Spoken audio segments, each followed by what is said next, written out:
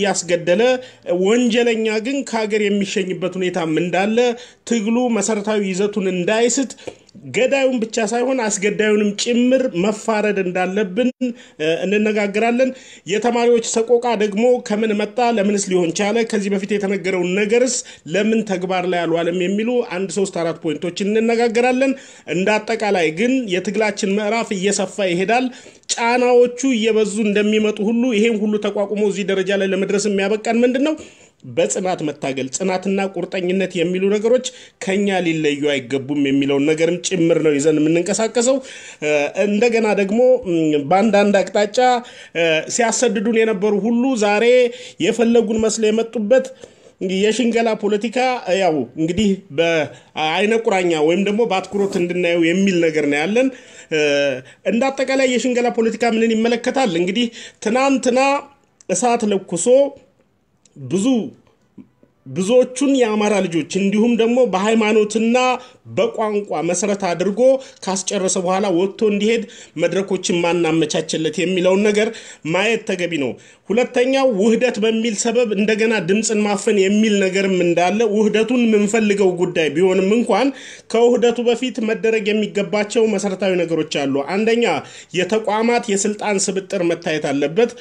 በሁለተኛ ደረጃ በደመ ነፍስና ጠንካራ የሆነ ታጋይ ሲመጣበት ድንብርብሩ ሲወጣ የሚወስነውን ውሳኔ አጢኖ መመልከት ተገቢ ነው የሚል እምነት አለኝ ይሄ ከምን የተነሳ ነው አንደኛ በተቋማት ውስጥ የራሳቸውን ሰዎች ከሰገሰጉ በኋላ መከላከያ ሚኒስቴርን እንደምሳሌ ማቅረብ ይቻላል ጠንከር ያሉና እንደገና ደግሞ ጎበዝ ሞጋች የሆኑ ሚኒስትሮች ማመልከቻ ያስገቡ የለቀቁበት መንገድ አለ ይሄም ሊታይ ይገባዋል የሚል እምነት አለኝ ለምን ይሄ ሊሆን ቻለ ካላችሁ ምንድነው ጠንከር ያለ የትግል ምዕራፍ የመጣው ከአማራው አቅጣጫ መሆኑንና አማራውን ደግሞ እንደዚሁ በትግል በግፉአንነት የሚያግዙ ኃይላት መብዛት ቀውሱ ከክልሉ ወጥቶ ወደ ራሳቸው አቅጣጫ ስለገባ መልሰው በተማሪው በኩል ይሄን ቀውስ ወደ ክልሉ ለመመለስ የሚሄዱበት መንገድ እያንዳንዳችን ስንቶቻችን አጢነናል ስንቶቻችን ገብቶናል የሚለው ነገር መረዳት አለብን ውህደቱን ከዚህ በፊትም ቢሆን ስንነጋገርበት የነበረ ጉዳይ ነው ውህደት የሚለው ነገር ምንድነው ደጋፊ እንጂ ፓርቲሲፓንት ወይም ወሳኝ ያልሆኑ ኢትዮጵያውያን ነበሩ የሚል ነገር አለ ይሄ በ2002 ላይና 1999 ላይ ሟቹ ጠቅላይ ሚኒስቴር ምን ብሎ እንደነበረ ፈትሹና ፈልጋችሁ ከማህደር ውስጥ ማግኘት ትችላላችሁ እነሱ በእኛ ቋም እስከሚመጡ ድረስ እዚህ ውስጥ አናካተትም የተባለበት መንገድ አለ ዛሬ ለምን ሊካተት ፈለገ የሚለው ነገር ስታዩ ያማራው የትግል እንቅስቃሴ የህልውና ትግሉ ጫፍ ስለደረሰና የመጨረሻ ጎልብቶ ስለመጣባቸው ይሄን ለማዘናጋትና ለማቀዝቀዝ የሚሄዱበት መንገድ እንደሆነ ይሰመርበት በዚህ ጉዳይ ላይ አሁንም የጠነከረውን ኃይላችንን መልሶ ለማዳከም የሚሄድበት መንገድ እንደሆነ ሊታሰብበት ይገባል የሚል እምነት አለኝ ሌላው የተማሪዎች እንቅስቃሴ ተማሪዎቹን ራሳቸው የህብረተሰቡ የትግል አጋር መሆን ሲገባቸው ማስያዣ የሆኑ ወላጆችና ተማሪዎች ራሳቸው ከምክክርና ከሚደረግብን ሰቆቃ ቤታችን እስከሚመጣና እስከሚያንኳኳ ድረስ መጠበቃችን ምን ያህል አለመናበባችንን የሚያሳይ ጉዳይ ነው እዚህ ጉዳይ ላይ ነው አሁን ተማሪው ራሱ ከክልላችን ውጪ ሄደን ምንማርበት ዋስትና የለንም ብሎ መጠየቅ ነበረበት ወላጆችም የዚህ አጋር ሆነው የትምርት ሂደቱን በክልሉ ውስጥ ተማሪዎቹን ብዙ ዩኒቨርሲቲዎች አሉ ለክልሉ ተማሪ አይደለም ከክልሉ ውጪ ለሚመጣ ተማሪም ራሱ በአጠቃላይ ሙሉ ለሙሉ መቀበል የሚችልበት በተለይ ከክልሉ ውጪ የሚኖሩትን የአማራ ልጆች ሰቆቃ ለመቀነስ ዩኒቨርሲቲዎች ራሳቸው ለዚህ ጉዳይ ለትግሉ ተባባሪ መሆን ሲገባቸው እኛን ማስያዣ ያደረጉን ያለበት ሁኔታ ነው ያለው ተማሪዎቹ ራሳቸው አንሄድም አንሞትም መማር የምንችለው ቁመን ስንሄድ ነው ማለት የሚገባቸው ሁኔታ መኖር ነበረበት ይሄ መኖር ነበረበት ምክንያቱም የተማሪው ወይም ደግሞ የከፍተኛ ተቋማት ተማሪዎች ኃይልና ጉልበት ስላላቸው የትግሉ አጋር መሆን ነበረባቸው መሄድም አልነበረባቸውም የሰላም ጊዜና ለህይወት ዋስትና እስከሚመጣበት ጊዜ ድረስ እዛው በክልላችን መመደብ አለብን ካልተመደብን የትምርት ሂደቱ ይተዋጉላል ብለው ማመጽ ነበረባቸው ይሄ ምንድነው አለመናበብ ነው ይሄ ምንድነው አለመደማመጥ ነው ትልቁ ችግር ያለው እዚህ ጋር ነው ሄደው ዛሬ መውጫጣን መግቢያጣን የሚባለው ነገር አሳማኝ ሊሆን አይችልም ችግሩ እንዳለ ሆኖ ጫናው እንዳለ ሆኖ ግን የራሳቸውን መብት ማስጠበቅ አባቶቻቸው እናቶቻቸው ወላጆቻቸው እንዲሁም ማህበረሰቡ የሚገብረው ግብር ለዩኒቨርሲቲዎችም ጭምር ስራ ማስኪያጃ እስከሆነ ድረስ በክልላችን ላይ ባሉ ዩኒቨርሲቲዎች ሰላማችንን እናስጠብቀን የሌሎችን ሰላም ሳንነካ የመማር ማስተማሩ ሂደት እንዳይተጓጎል የትግሉ አጋር መሆን ነበረባቸው ይሄ ሳይሆን ቀርቷል ከዚህ በኋላስ ምን ታቅዷል የሚለው ነገር ነው አያችሁ እነሱ ጋር ሲገባ የትግሉ ሂደት ሙሉ ለሙሉ ፖለቲካቸው ኮላፕስ እየሆነ ሲመጣ ተማሪዎችን እንደማያዣ መጠቀምና መደራደሪያ ሊያደርጉ የሄዱበት መንገድ እንዳለ ሊሰመርበት ይገባል ይሄ ነው ትልቁ ችግራችን አዎ መናበብ ከቤት ይጀምራል ቤተሰቤን ሳላሳምን ኢቭን ከራሴ ቤተሰብ እንዳትሄዱ ይያልናቸው ይሄዳሉ መልሰው ሲጠይቁን ግን አዎ ሌላው እንደሚሆነው ትሆናላችሁ እንዳትሄዱ ብለን ተናግረናል የትግላችን አጋር መሆን ነበረባችሁ ብዬ ነው መልስ የሰጠሁት ምክንያቱም የራሴ ቤተሰብ እዛ ውስጥ ዘሎ ከገባ ሌላውን እንዴት ማሳመን ይችላል ትልቁ ነገር መሆን ያለበት ከራሳችን ቤተሰብ ነው መጀመሪያ ያለበት አዎ የገቡ ልጆች አሉ ሴቶቻችን አሉ የወንድሞቻችን ልጆች አሉ እንዳትሄዱ ብለን ነግረን ነበር እንቢ ብለው ግን አፈንግጠው ሄደዋል ዛሬ ግን መከራውን ሲያዩት ነገ ተመልሰው የትግሉ አሽከርካሪ እንዲሆኑ እነሱ ላይ መሰራት አለበት የሚል እምነት አለኝ እያንዳንዳችን በቤተሰባችን ዙሪያ ላይ ያለ ቦታቸው ሄደው የተሰቃዩ ወንድምቶቻችን ቦታቸው የሚሆንበት ፖሊሲ እስከሚመጣ ጊዜ ድረስ ክልላችን ውስጥ ነው ምንማር ማለት ነበረባቸው አካባቢያችን ለቀን አንሄድም ለህይወታችን ማን ነው ዋስትና የሚሆነው የሚለውን ጥያቄ አቅርበው ክልሉ ላይ የሚደረገው የመማር ማስተማር ሂደት ወይ ይታወቃል አለዛም እንዳይታወቅ ከፈለጋችሁ በቦታችን ቦታ ስጡን ብለው መጠየቅ ነበረባቸው የሚል እምነት አለ ልሳሳት ይችላል ይሄ የግል እይታዬ ነው ከቤተሰቤም ጭምር እንዲህ አይነት ሰቆቃ ስላለ ጥሰው የሄዱ ልጆች መከራውን ሲያዩ ተመልሰው ምን ያህል የትግሉ አጋር ይሆናሉ የሚለው ነገር እንደ አንድ ግብአት ልንጠቀምበት ይገባል ብዬ ነው ማስበው ሌላው እንግዲህ ወደ አትላንታ አካባቢ እንቁላል ተወዶ የዋለበትም ሁኔታ አለ እንደዚሁም ደግሞ በሲያትል አካባቢ የተደረገው የትግል እንቅስቃሴ ምን ያህል ህብረተሰቡ የተንኮለኞች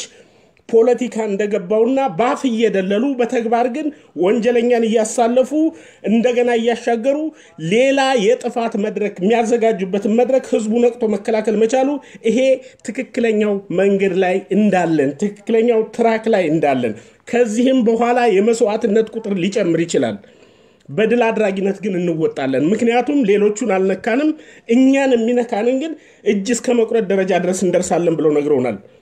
አው በህይወት ባይኖሩም ዛሬ ብዙዎቹ የተገደሉት በዚህ ሻጥር ምክንያት እንደሆነ ይታወቅ ይሰመርበት ሌላው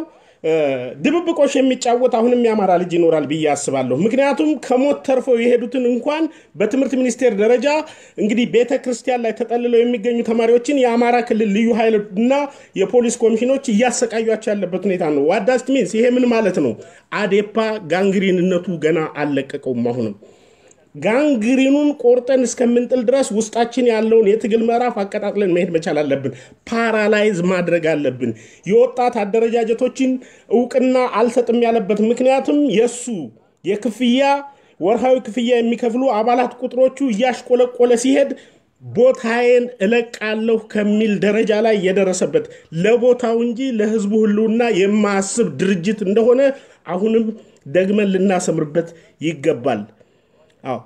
ስለዚህ አሲሚሌት ለማድረግ የተሄደበት መንገድ ሁሉ ፉርሽ የሆነበት ሁኔታ ላይ ስለተደረሰ አጠቃላይ በዛም በዚህም በሰሜንም በኩል በደቡብም በኩል እንደራደር የሚል አቅጣጫ ይዘው የመጡበት ሁኔታ አለ አው የመደራደር ሁኔታውን የሚደራደሩ ኃይላት የፖለቲካውን ስሪት የሚያውቁ በሙሉ ይደራደሩ እዛ ላይ ተቃውሞ የለኝም እኔ አልቃወምም የሚደራደሩት ግን ምን ቅድመ ሁኔታዎች አስቀምጠው ነው የሚለው ነገር ይሄን ወጥተው እንዲነግሩን እንፈልጋለን እንዲያሳዩንም እንፈልጋለን የሚደራደሩበት እስከ የት ድረስ ነው አብረው የሚሰሩበት ፖሊሲያቸውስ ምን ድረስ ነው ይሄንን መጠየቅ አለብን አው ስንጠይቅ ምናግዘውን ነገር ያያገዝን ነው በደረቁ ዝም ብሎ ደግሞ መጠየቅም አይቻልም አው ይሄንኛ ያያደረግን ነው ለዚህ ህልውና ለዚህ ህዝብ ህልውና እናንተ እንግዲህ አምጣን የወለድናችሁ ልጆች ናችሁ ልትደራደሩ ስትሄዱስ ምን ቅድመ ሁኔታ አስቀምጣችሁ ነው ብለን መጠየቅ የግድ አለብን ይሄን እንጠይቃለን እየጠየቅንም ነው አዎ መደራደር የሚችል ኃይል ማፍራታችን ራሱ ትግላችን ምን ያህል ጫፍ ላይ እንደደረሰና አንድ ምዕራፍ ተሻግሮ እንደመጣ ቢያሳየኝም የመደራደሪያ ነጥቦች ግን ምን ናቸው እነዚህን በይፋ ሊያሳውቁን ይገባል የሚል እምነት አለኝ አዎ ይሄ መቃወም ሳይሆን ማወቅ የሚገባንን ነገር ማወቅ አለብን የምንታገልበት ዓላማ ምንድነው አንድ ህልውና በህልውና ውስጥ ደግሞ ሶስት ነገሮች አሉ አንደኛ ፖለቲካዊ ብልጫ የተወሰደብን ነገር አለ ይሄም ማስመለስ ነው ኢኮኖሚያዊ ብልጫ የተወሰደብን ነገር አለ ይሄም ማስመለስ ነው ሶስተኛ ማህበራዊ ቀውሶች በየትኛው ቦታ ላይ ተሳዳጅ የሆነ ማህበረሰብ እስካለን ድረስ ያንንስ በምን ሁኔታ ላይ ለማስቆም ተደራራችኋል ብለን መጠየቅ መቻል አለብን አዎ ይሄን እንጠይቃለን ዝም አንልም አዎ ለህልውና እስከቆም ድረስ ህልውናችን የድረስ ነው አንደኛ የመጀመሪያው ማህበራዊ ቀውስ ምንድነው አማራ በያለበት ቦታ ላይ ሁሉ ተሳዳጅ እንዲሆን ኢቭን ከክልሉ ውጭ ሳይሆን በክልሉ ውስጥም ይሄው የተማሪዎች መሳደድ አንድ ማሳያ መንገድ ነው ይሄንንስ እስከምን ድረስ አጥይነናል ስንጠይቅስ በምን አይነት መንገድ ነው መጠየቅ ያለብን የሚለውን ነገር ልናጤነው ይገባል ተወካዮች መርህ ሊኖረን ይገባል አዎ በስሜት እየገባን ብቻ ይሄ ነው ከማለት ስሌት አብጅተን ስሌቶቻችንን በቀመር ደግፈን የትግላችንን ምዕራፍ በመርህ ልናሻግረው ግድ ይለናል አዴፓ የሚባል ጋንግሪን አሁንም ቢሆን ከስተቱ ሚማር ስላልሆነ እጁን መጠምዘዝ የሚችል የወጣት አደረጃጀት ተፈጥሯል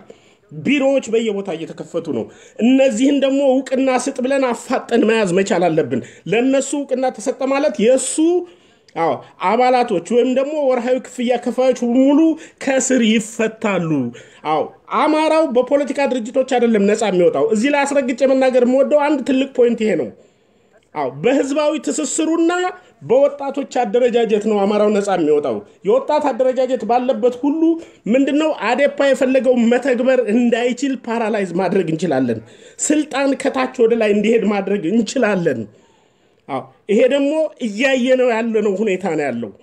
ዛሬም እያስገደለ ነው ዛሬም እያሰደደ ነው ይሄንን እንዲያቆም የወጣቱ አደረጃጀት ደግሞ ምንድነው ዕውቅና ማግኘት አለበት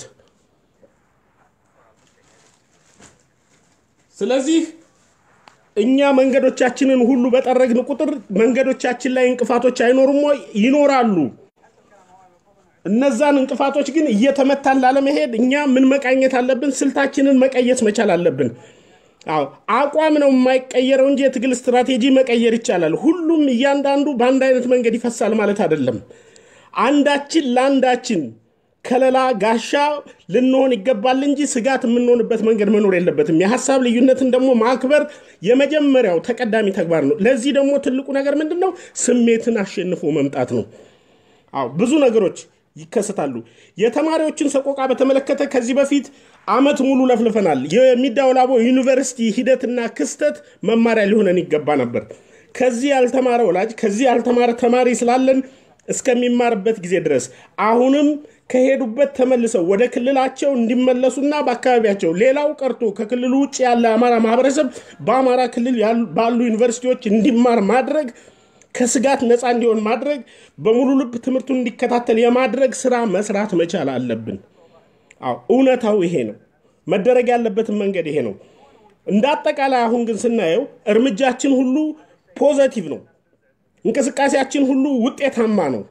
አዎ ትናንት አብረው ሲዶሉትብን የነበሩ ኃይላት ምሳሌ ውህደቱን በተመለከተ አንዳንድ ጭፍግግ ያሉ ፊቶች በማየት ብቻ እንደዚህ ተመተዋል ጮቤ የሚረግጥ ያማራ ልጅም አለ የነሱ ስትራቴጂ ብዙ ነው እዛ ላይ ተስማምተው መተው ፊታቸውን ያጨማደዱበት ሁኔታም ሊፈጠር እንደሚችል እዚህ ላይ ሊሰምርበት ይገባል አዎ በጎንደር አካባቢ አሁን ውይይት ተደርጓል ይባላል ውይይቱ እስከምን ድረስ የተወያዩበት መንገድስ ምንድነው ምንን በተመለከተ ነው የሚለው ነገር አሁንም አስምረንበት ልንሄድ ይገባል እነሱ በተከፋፈሉ ቁጥር እኛ ደግሞ እየተጠናከርን መምጣት መቻል አለብን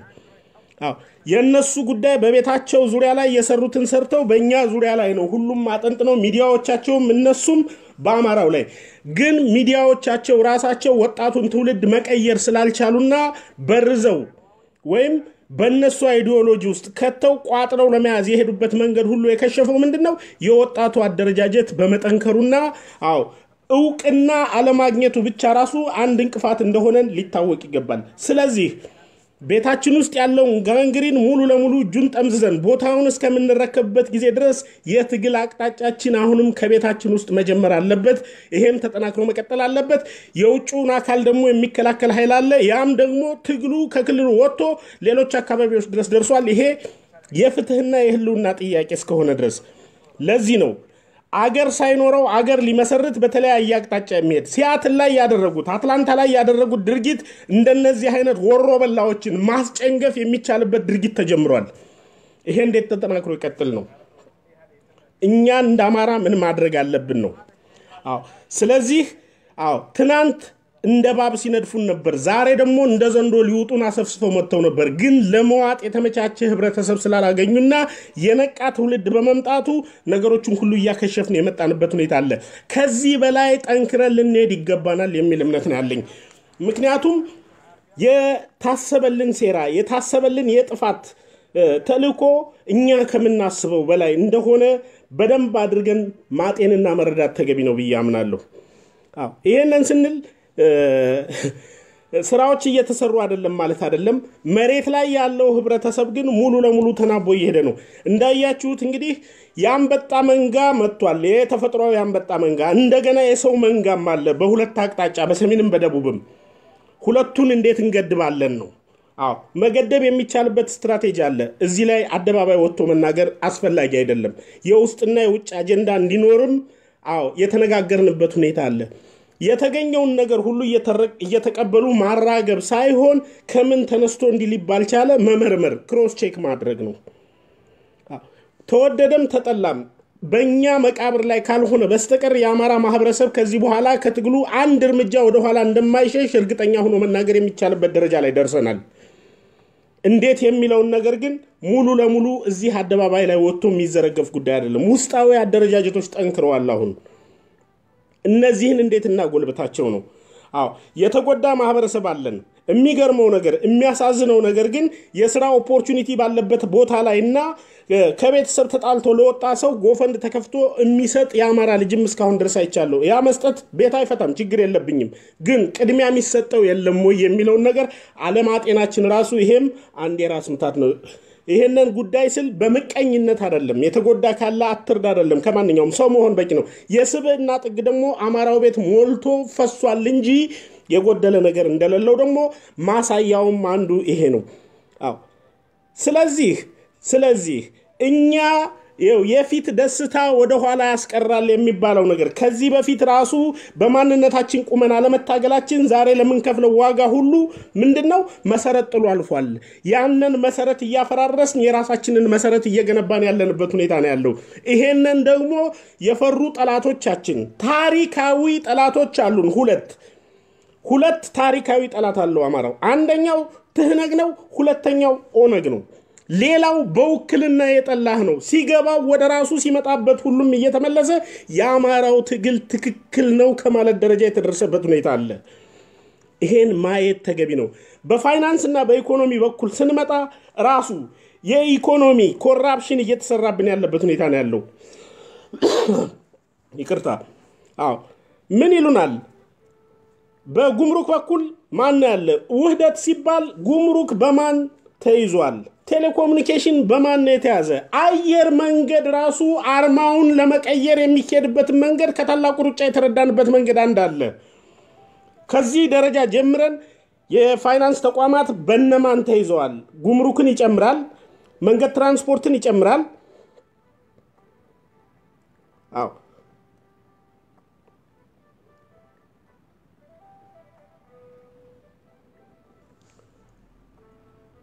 አርቲ መረጃ እኛ በጨለምተኝነት አይደለም ምንሄደው ትናንት የተጀመረው ዛሬ መፈጸም አለበትም አይደለም ረጅም ጊዜ እቅድ ይዘን ምንንቀሳቀስ ሰዎች ስላለን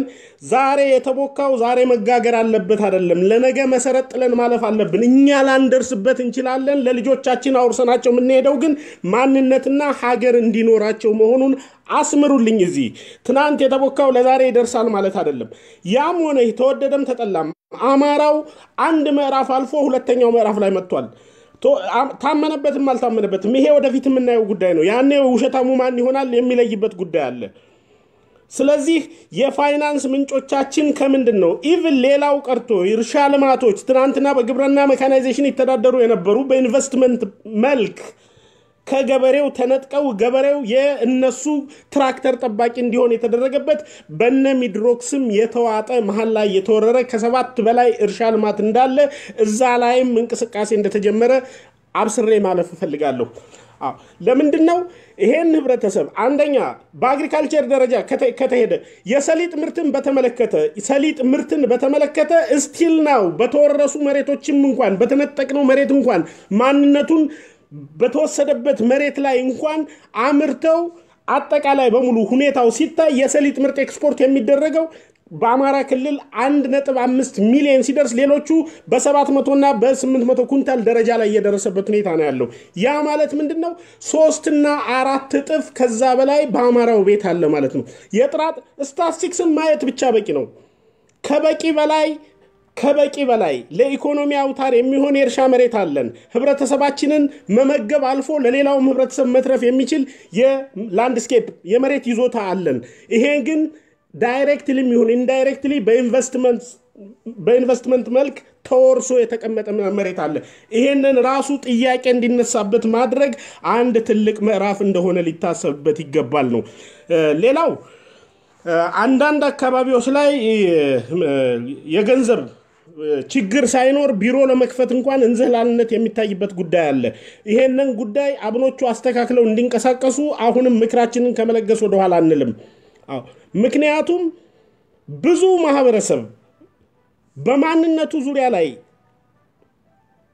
ጥልቅ የሆነ መረጃ ይዞ የማንነቱን ትግል እያንቀሳቀሰ ያለበት ሁኔታ ነው ያለው ይሄ ሲዳከምባቸው አንድ ውህደት በሚል መጡ ሁለተኛ የኤሊቶች ስምምነት መፈጠር አለበት ይሁን ግን ስምምነቱ ሲፈጠር ምን ቅድመ ሁኔታዎች ተቀምጠው ነው የሚለው ነገር የዘወትር ጥያቄዎቻችን መሆን አለባቸው የሚለውን መልእክትም ለማስተላለፍ ነው ሌላው በፖለቲካ ሐሳብ ምክንያት ከጠላቶች ከሰይጣንም ጋር ይሄንን ህብረተሰብ ነፃ አወጣዋለሁ ካለ ይሄን ህዝብ ነፃ አወጣዋለሁ ካለ ሰይጣንም ጋር ቢሆን ስማማለሁ ግን ስስማማ ቅድመ ሁኔታዎችን አስቀምጬ ነው እነዚህ ቅድመ ሁኔታዎች ምን ናቸው የሚለው ነገር ሙሉ ለሙሉ የተደራራሪ ኃይሉት አብንም ይሁን አዴፓም ይሁን ማናቸውም ይሁን ለህብረተሰቡ የተደበቀ ነገር ይዘው አይደለም መሄድ ያለ በግልጽ ማስቀመጥ አለባቸው ሌላው ቀርቶ የኢኮኖሚ አውታሮችን ነግሬያችኋለሁ አየር መንገድን በአክሲዮን ለመሸጥና ለመስጠት ለአሸባሪዎች አሳልፎ ለመስጠት የሚሄድበት መንገድ ከምን አንፃር አድርሰው ነው ድርድሩ እነዚህንም ይመለከታል ንግድ ባንክን ይመለከታል ጉምሩክን ይመለከታል መከላከያ ሚኒስቴርን ይመለከታል አየር መንገድን ይመለከታል እነዚህ ውስጥ ያለው ስብጥር በእነማን ተይዟል የሚለው ነገር ዳግም መመርመር ያለበት ጉዳይ እንደሆነ ተቋማዊ ውህደቱ መቅደም መቻል አለበት ፖለቲካዊ ውህደት በፊት ተቋማዊ ውህደቶችን ሙሉ ለሙሉ መመርመር አለብን በደፈናው ብቻ ትናንት እንዲህ አድርገን ነበር ይሄ እንደዚህ ነው የሚል ነገር አይሰራም መጀመሪያ ተቋማዊ ውህደቶች ምን ይመስላሉ ስብጥሩስ ምን ይመስላል ማን ከማን ይሄንን ነገር መገምገም መቻል አለብን ለማለትም ጭምር ነው ሌላው እንግዲህ አንዳንዶቹ ትናንትና በኢትዮጵያዊነት ካባስም ሲያታልሉ የነበሩ ጭምብላቸው እየተፈታ የሆነ ቀን ክንፎች መሆናቸውን በነቶሎሳ ይብሳያየነው ጉዳይ ነው ያለው እያየን ያለንበት ጉዳይ ነው ያለው ስለዚህ አረንጓዴ ቢጫ ቀይ ሰንደቅ ዓላማ ያዘው ሁሉ ኢትዮጵያዊነትን ይሰብካል ብለህ ምታምን ከሆነ ውስጣዊ ይዘታቸው ምን ይመስላል ትናንትስ ምንድነው ባክግራውንድ ማየት ተገቢ ነው ብያምናለሁ በተለያየ አቅጣጫ ስለዚህ አማራው እንደ አማራ በየትኛው ዓለም ላይ የሚኖር አማራ ቼን ፈጥሮ ግንኙነት መፍጠር አለበት ግንኙነታችን ደግሞ ሁላችንም አንድ አይነት ሐሳብ እንይዛለን ማለት አይደለም የተለያየ ሐሳቦች ይመጣሉ የጋራ አጀንዳ የሚሆኑትን ግን ሴሌክት የሚያደርግ በመርህ የሚመራን ኃይልም መፍጠር መቻል አለብን እስካሁን ድረስ ትግላችን ምንድነው ዶክመንትድና በመርህ ወይም ደግሞ በሰነድና በመርህ የተደገፈ አለመሆኑ ዋጋ ያስከፈለን የመጣበት ሁኔታ አለ ይሄም ደግሞ ምንድነው መርህና ዶክመንት ትናንት የተነገረ ለዛሬ አቅጣጫ ሲቀየር ዝም ብሎ አሜን ብለን እንድንቀበል የሚያደርገን አቅጣጫ መከተል የለብንም ዶክመንቶችን መመርመር አለብን ትናንት አቃቢ ህግ መግለጫ የሰጠበት ሁኔታ አለ ይሄን ላነሳው አልፈልግም ግን ማንሳት ስላለብኝ የተነገሩ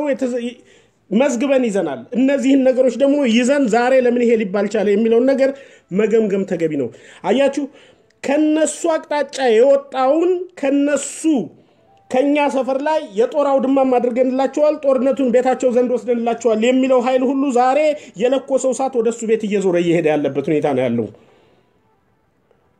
ስለዚህ እነሱ ግራ ሲገባቸው በአጠቃላይ ምንድነው አማራውን ለማዘናጋት መጥፎ ወይም ደግሞ የማይሆን ተስፋ ዳቦ እየጋገሩ መስጠት የሚለው ነገር አሁንም በጥርጣሬን ማየትና መመልከት የኛ ለነገማንለው ጉዳይ ነው በያምናለሁ ሌላው ያማራው ትግል የዲፕሎማሲ ግንኙነቱን አድማሱን ማስፋት አለበት የሚል እምነትም አለ ይሄንን ጉዳይ በተመለከተ በተለይ በአውሮፓና በአሜሪካ የምትኖሩ ያማራ ልጆች አማራው ይወክለናል ብለን ያስቀመጥነው የፖለቲካ ድርጅት የዲፕሎማሲ ስራ እንዲሰራ መንገዶችን መጥረግና ማመቻቸት ለነገ የማይባል ጉዳይ ነው ለምን ባሁኑ ሰዓት ጽንፈኛው የዲፕሎማሲ መንገድ ሁሉ እየተበላሸና እያሻከረ የመጣበት ሁኔታ ስላለ ይሄን ክፍተት እኛ እንዴት እንጠቀምበት የሚለውን ልታጤን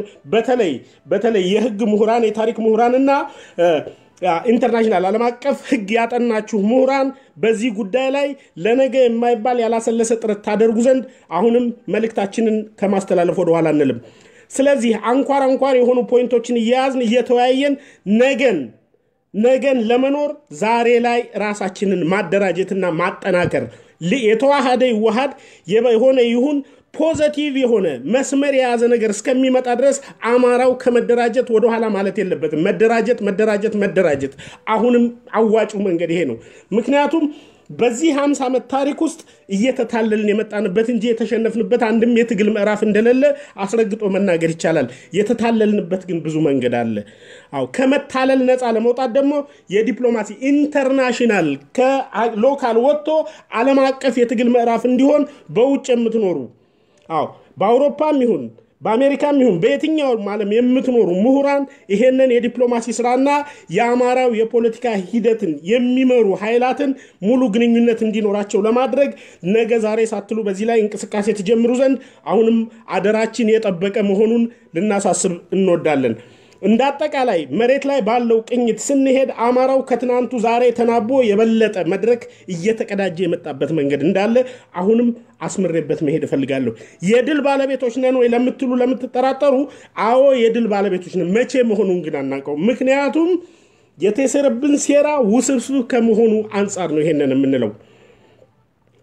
እኔም ምለው ነገር ትክክል አይደለም ውስጤ ያለውን ነገር አውጥቼ እዚህ ያመጣው ነው ምክንያቱም እኔ ከምቃኘው አንፃር ነው ነገሮችን ከምረዳበት አንግል አንፃርና ካለኛ አቅም አንፃር ያለኝን ነው ማካፈለው ከሌሎቹ መካፈል የሚገባኝንም ደግሞ ለመካፈል ዝግጁ ነኝ ይሄን ስል እኔም ምለው ትክክል ነው ትክክል አይደለም የሚለው ነገር ራሱ ያማራው ማህበረሰብ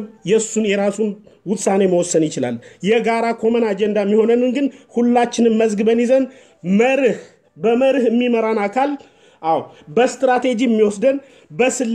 በስሜት ሳይሆን በስሌት የሚወስደንና የሚያሻግረን ኃይል ሊኖረን ይገባል ከፋይናንስ እስከ ትግል ስትራቴጂ ድረስ በትጥቅ ደረጃ ላይ በብዙ አቅጣጫ ትጥቅ ለማስፈታት ባዴን ራሱ ያመራውን የሚገርመው ነገር ከኦነግ የወጡ ወታደሮችን ኦሄድድ የፖሊስነት ማድረግ ለመስጠት ያሰለጠንኩ ነው ይላል አያችሁ ዳብል ስታንዳርድ ይዞ መሄዱን ራሱ ከዚህ መረዳት የፖለቲካ የበላይነት ሲያመጣ ዲፒ ሆኖ ይመጣል በፖለቲካ ሲሸነፍ ደግሞ ነውጥ ለመፍጠር ኦነግ ሆኖ የሚመጣበት መንገድ ሁላችንም መረዳት መቻል አለብን አብረን ነው ምን ሰራ ሲል የነበረው እያንዳንዱ በጥቅም ሲጣላ ወደ ሌላ አቅጣጫ የመጡበት መንገድ አለ ይሄ ምንን ያሳየናል ሁሉም አብረው ይሰራሉ የሚጣሉት ግን አማራውን በማጥፋትና በጥቅም በዝርፊያ ሂደት ላይ እንደሆነ ሁላችንም ልንረዳ ይገባናል ማለት ነው ለለቱ ያለ መልእክት ይሄ ነው ከዚህ በኋላም ደግሞ አጠናክረን ሙሉ ለሙሉ ይፋ እየወጣ ምንመጣበት ሁኔታ ነው ያለው አንድም ወደ ኋላ የሚመልሰን አንድም ኃይል የለም ከፈጣሪ ቁጣ ባሻገር ደግሞ ቁጣም የሚወርደው በግፈኞች ላይ እንጂ ግፍ ተቀባዩ ላይ እንዳልሆነ አስረግጠን መናገር እንወዳለን በዚህ ጉዳይ ላይ በሃይማኖት ሊለያዩን መጥተዋል በንዑስ ማንነት ሊለያዩን መጥተው ነበር ያንን ሁሉ ተቋቁመን እዚህ ደረጃ ደርሰናል ከዚህ በኋላ ያለው ነገር ደግሞ ምንድነው በአሸናፊነት ለመወጣት ቁርጠኝነትንና ብልሃትን መውረስ ብቻ ነው የሚገባን ስለዚህ የለቱ መልእክቴ ይሄ ይሆናል ምናልባት አስተያየት መስጠት የሚፈልግ ሰው ካለ መድረኩ ክፍት ነው ከዚህ ውጪ ያለኝን የዛሬው መልእክቴን ጨርሻለሁ ከዚህ በበለጠ ደግሞ ተጠናክሮ ለመሄድ ኔትወርኮቻችን እየሰፉ ያለበት ሁኔታ ነው ያለው እያንዳንዱ ቦታ ላይ ያለ አማራ ሁሉ ከዚህ በኋላ ከባድ የሆነ ጥንቃቄ እንዲያደርግና ራሱን በያለበት አካባቢ እንዲያደራጅ አሁንም መልእክታችን ነው እንግዲህ ከዚህ የተለየ ነገር የለም ይሄንን በተግባር ለመተግበር ደግሞ እያንዳንዱ የአማራ ልጅ እንቅስቃሴ አድርጓል በተለይ አሁን እየተፈናቀሉ የገቡ የአማራ ተማሪዎች የትግሉ አቀጣጣዮች እንዲሆኑ